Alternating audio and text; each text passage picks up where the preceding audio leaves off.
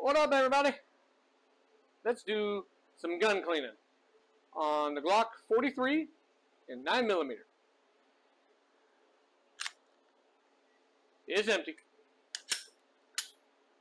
Now, let's get the box out the way.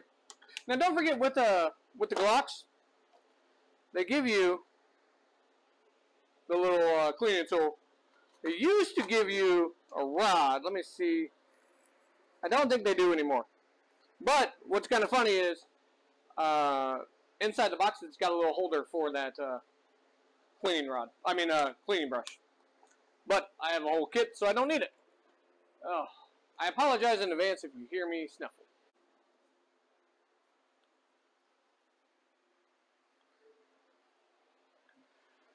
Alright, everybody. Now, because I always like to plug my friends, I'm using a mat from ColoradoBushcraft.com. Mitch is the maker of the finest wax canvas and leather goods. Please check him out. All the stuff is made in Colorado, where he lives, by him. So please, go check him out. Alright, anyways, now, got that out of the way. Let's get to actually working here. Where is my... Ah, there we go. Okay, I've got some hops here. I had some spray somewhere. If you watched my other video, you would have heard me say I need to clean my workbench. Ah, there's the spray. That's actually what I was looking for. That's lube. I want the actual. This is lubricating oil, but it makes it a little easier. Anyways, now with the Glock, all Glocks are basically the same. Pull back, you got it, and pull forward. Now remember, when you're pulling back, before you actually do, you have to pull the trigger. The trigger needs to be to the rear. Take it out, take it off, and let's take some little looking at it. Alright. It is pretty clean as it is. Only shot 2 magazines to it, and literally it's brand new. Just got it the other day. So we don't have to do a real intense cleaning on it. It's more just kind of a wipe down than anything. So I really don't even need my kit at the moment,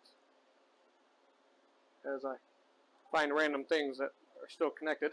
But hey, that's the fun part. Alright, let's spray a little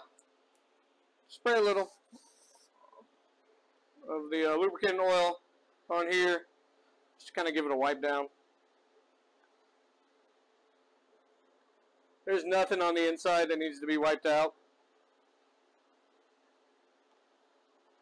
Just give her a quick. This is the nice thing with Glocks and the Glock knockoffs, is that the breakdown for field stripping is very easy to do. You don't have to go super in depth. You don't need anything fancy, any specialty type tools. Hell, you don't need any tools at all. You just need to be able to pull it back, pull it forward, and pull down those 2 little strips. So real quick, easy to do. Let's put it back together. You got to be able to put it back together once you get it taken apart. Barrel goes back in. The spring goes in. Now remember, with the spring, you want it to seat all the way down there. Okay, don't just put it up here on the top, or it won't really work. Actually, I don't think it'll work at all. Slide it back in. And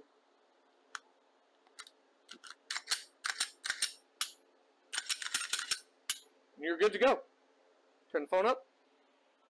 I'm a Glockaholic, and I'm not afraid to admit it. I love Glocks.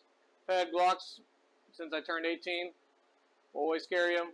But I have other stuff too, which, watch further videos and you'll see more. If you guys got any questions about Glocks, let me know. Talk to y'all here later.